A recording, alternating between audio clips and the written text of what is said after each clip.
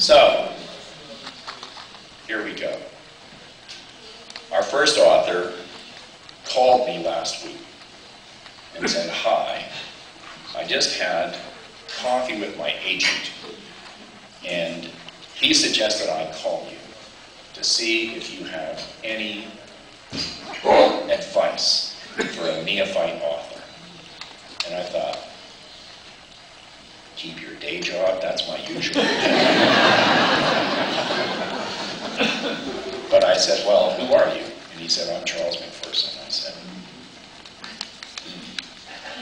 So he said, "Well, I'm coming to the brunch on Sunday." And I said, "Really? You're coming to the brunch on Sunday?" He said, "I'm speaking." I said, "You are?"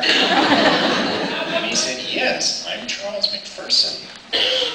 And I thought, "Charles McPherson?" He said, "I'm the Butler." I said, "Ah, the Butler." But from as long as I've been announcing this book, I've been calling him the Butler. I just said, "You gotta come and meet the Butler." And here's a guy, I mean really, he managed to make it to status of media darling. And me, his host, didn't even know his name. Isn't that pathetic?